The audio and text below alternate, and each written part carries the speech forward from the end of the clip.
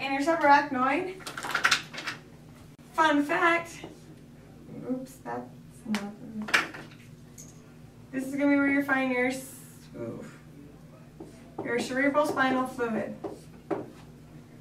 is in your subarachnoid space. Right here, this blue line is cerebral spinal fluid. Which one? Oh, okay. Your subarachnoid.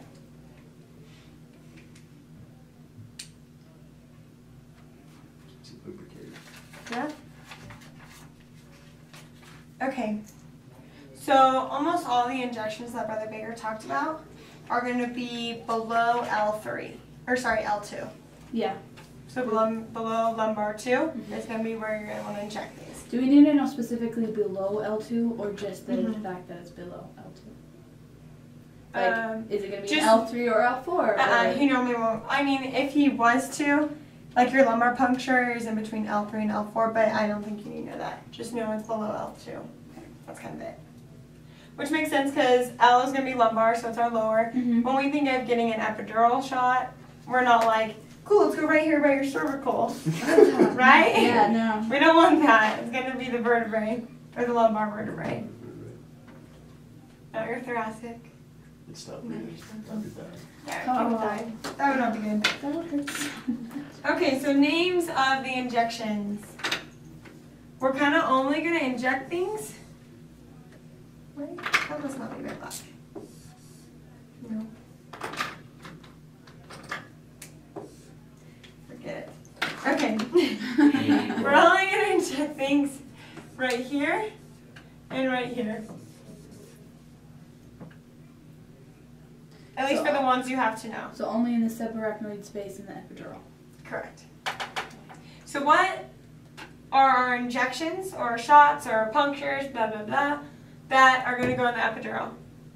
Or epidural space we put in our epidural, right? So is the epidural just epidural or is it in the epidural space? Sorry. Let's In the epidural, we will give an epidural in the epidural space. And that's why it's just called the epidural pen or epidural shot. Yeah. Because that's where it goes. Makes sense. EpiPen. What'd you say? EpiPen, well, it's for the surface edition. So. EpiPen. Makes sense. But that's for allergies, so Yeah, that's for. Yeah. You don't want. You don't just want an allergy shot when you're going to labor. Okay, what's another word for epidural? Epidural is kind of what we use today in the medical field, but like Brother Baker said, his mom, when she went to go give labor, they didn't give it an epidural, but a coddle. Yeah, that's what it was. The coddle. Was it the coddle space or just the coddle? It's going to be the coddle shot in the epidural space. Coddle shot. Thank you. What does coddle mean again? What does coddle mean? Yeah. I don't know. Oh my god. It probably means something. What has to do with like on top of or Can't remember. you coddle your baby. I don't know. Sounds like comforting or I don't know. I don't know if that's what they would call it. Is comfort. Yeah, for real. Okay, and what are we going to inject right here?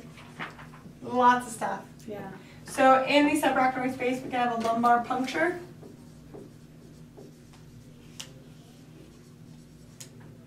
What else? A spinal block or tap.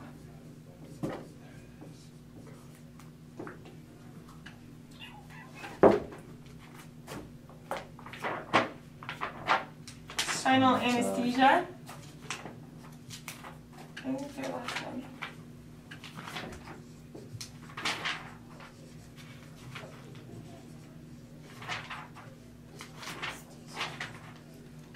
Anesthesia. Just the ones you mentioned. Coddle means inferior. Below. Below. So below the skin? That's why it's called that. Okay, or if he said, where would you take a sample of your CSF fluid? It would be in the subarachnoid space. So these are the ones I want to know. Lumbar puncture, spinal block, spinal tap, spinal anesthesia, or if you're taking a sample of your CSF. or your cerebral spinal fluid. Okay, or an example, or A sample of your